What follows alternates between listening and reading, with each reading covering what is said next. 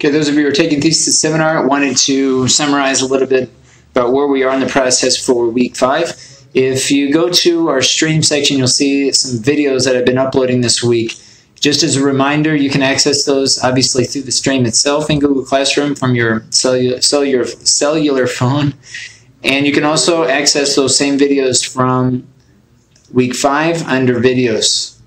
So here you'll see a tab called videos. Just as in weeks past, there are video tabs for each of the week of all the videos that I've been sharing with you over the course of this semester. So you can go into each week and access each tab called videos, and there you'll find the videos for that particular week. For this week, again, week 5, take a look. So far, 3 videos have been shared, and you can take a look at those there if you wish. I want to talk about lecture number 5 for this week, and specifically look at the essential questions. This is, again, where we're at the current and throughout the process. We need to look at these following questions and think about, as we finish our literature review this week, how we would answer these questions. So the first question here is, how do my evidence sentences within each of my body paragraphs answer the question words what, how, when, why, etc.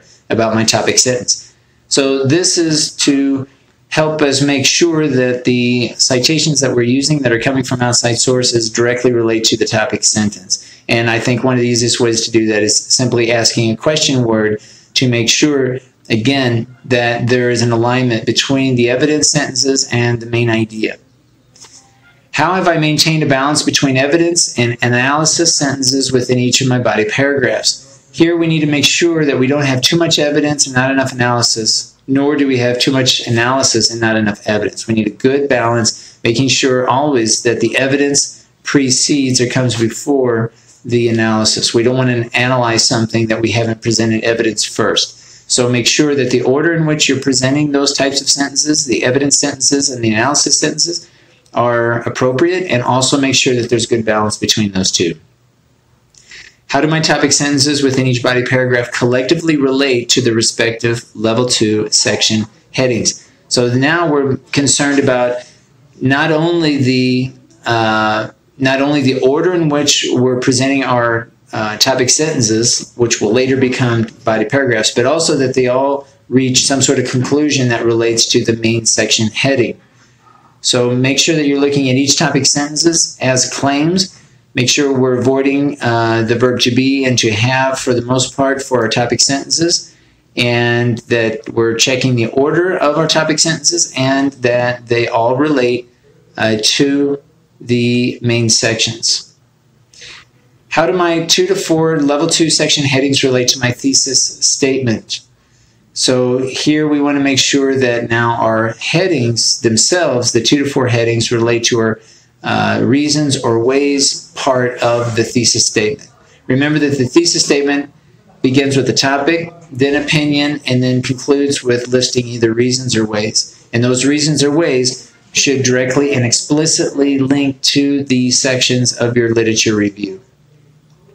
Your final essential question for this week: how does my thesis statement answer my research questions? So just make sure that there's an alignment between the research questions that you're posing that will appear at the end in the transitional paragraph of your literature review, and that you have a direct answer as a thesis statement that comes at the end of your introduction, right before your first main section of your literature review. Now the process here, I'm not going to talk about all of this, but I think it's worth taking a look at the process on which we've been discussing on how to develop a literature review. I want to concentrate now, though, on the transitional paragraph. We talked a little bit about this in week 1, but as you begin completing your literature review, you need to have a transitional paragraph that appears at the end of your literature review. Kind of consider this transitional paragraph your quote-unquote conclusion paragraph. So begin in your transitional paragraph by restating your thesis statement. Then you're going to summarize the context of the problem. Now, the context of the problem is originally going to appear in the introduction paragraph, again, which we haven't talked much about. We'll talk about later. But here you're basically going to restate the context of the problem And I would suggest that you begin with a phrase similar to the purpose of this study. Really look at the purpose of your study as addressing a real world problem. So here you can have a sentence that states the purpose of the study is to, and then you address or you state the problem that you are researching. If you have a citation, even better yet, you can include one here. I'm going to suggest also later when you develop your introduction paragraph that you also include a citation, at least one, to support the problem that you're stating. Then we're going to transition into your research question or questions. And so I would suggest when you write out your questions in your transitional paragraph that you write it out as part of the paragraph and not as bullet points. So you're going to have something like you're going to have your research questions. You're going to have some sort of sentence that leads into your research questions. And you might have something like as follows, colon, and then you can list out how, and then you can state the first question, and then you can have the second question, and so on, and then maybe you have the third one, and so on. Okay, so this is what I mean by listing it out or writing it out as part of the paragraph, not as bullet points. This is how I would suggest that you write out your research questions in the transitional paragraph. Finally, you're going to conclude with a closing statement. So kind of finalize your paragraph to put a button on it, as they say, and to complete the transitional paragraph.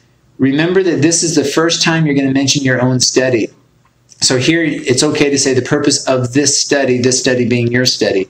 We're not going to have any language like this prior to the transitional paragraph. So make sure that you're not writing this either in the introduction later on or anywhere in your literature review. Don't reference your own study, saying something like this study, right? This is all about, writing the literature review is all about presenting other ideas, presenting your argument, but supporting it and trying to gain perspective from what other researchers have done in the area that you're researching. So make sure that in the transitional paragraph you include these components, these aspects in this order. And yeah, that should take care of it. Now the next section I have here in our newsletter for this week, I would include revisiting these questions if you haven't already. Most of these questions should be more familiar with you. You should have some answers for these questions as you're becoming more familiar with the different aspects of your study. If any of these questions are not clear at this point, then we need to discuss it in our tutoring session. So please bring these up if you're not sure. But these questions are meant to guide you to orient yourself and to your own study because you're going to have, especially when we start next week in the data collection process, you're going to need answers to these questions, solid answers to these questions. Otherwise, collecting the data becomes a greater challenge. Speaking of next week, just as a reminder, we are going to have a whole group meeting from 9 to 11 next Monday, March 4th.